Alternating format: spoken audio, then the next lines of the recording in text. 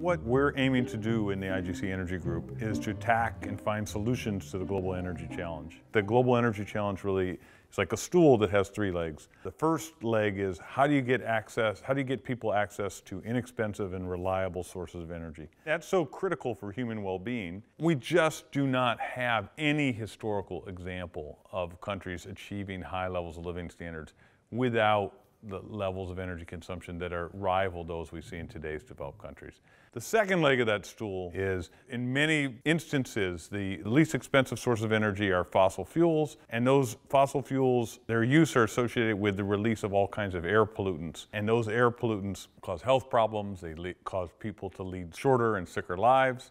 If India complied with its own environmental regulations for airborne particulate matter, the average life expectancy for the 650 million people who live in areas that currently exceed the standards would go up by about 3 years. The third leg of the stool is kind of the existential threat, if you will, of climate change. And so the same fossil fuels that cause air pollution, that harm people's health, are also leading to the high probability of disruptive climate change.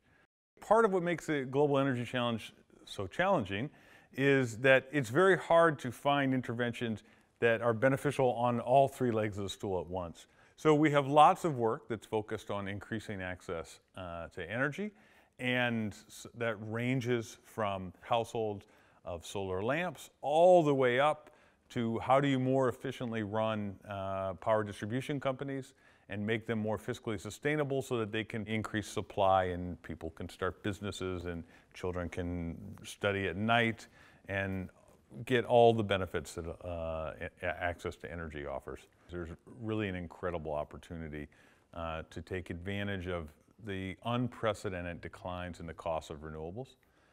And that is allowing places that are remote and not very close to the grid to get access to energy at prices that just weren't feasible in the past. I think we're in the golden era of research and policy. For the first time, I believe, in human history, we actually have the tools that can help to lead to what I like to call evidence-based policymaking, as opposed to the standard approach, which is policy-based evidence-making.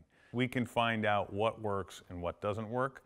And by collaborating with policymakers right from the start, there is an opportunity to improve policy, and not just for its own sake, but because that can change the lives of the hundreds of millions and really billions of people who are desperate for increased energy consumption without facing severe health problems from the environmental consequences.